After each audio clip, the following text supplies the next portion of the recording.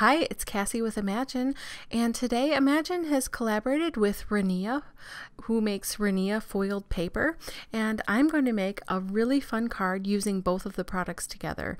So I'm really showcasing this Rinea paper here today to show you how fun and awesome it is to use with Imagine products. I have embossed and die cut several pieces using the Rinea paper. And I used some tear tape to stick down this pattern paper onto black card base, or a paper base anyway, cardstock. I'm using the Delicata in Champagne with a large sponge dauber to apply to that whole background to kind of give it a little shimmer. And then I wanted some glitter on top of that, why not? So I'm using my sparkle stick there to add that all around. And then I have the Irresistible Pico Embellisher in clear, and I'm using it as an adhesive here. It works really well. It really helps that Rinea paper stick to each other and to any other surface and holds it in place really well. It dries pretty quickly. Really love using it together. So that's what I'm doing here.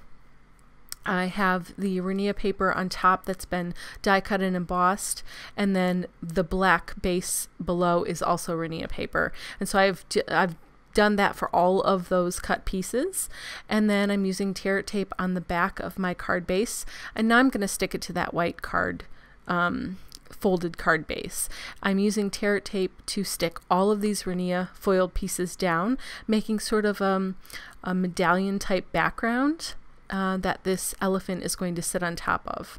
The elephant, I'm using foam raised adhesive, double-sided adhesive, so that it will pop off that page a little bit and have some separation from that background. It's a busy background and it's a busy elephant, but I think together with the contrasting colors and style there, it looks really beautiful, really elegant, and I really love this card.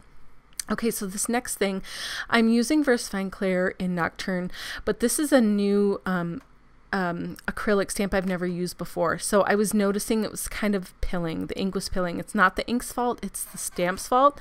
It's just new. So if you put Versamark on first and then stamp it off and then use your regular ink, it's going to give you a lot better coverage. So I just want to give you that tip, something that I noticed while I was working with it.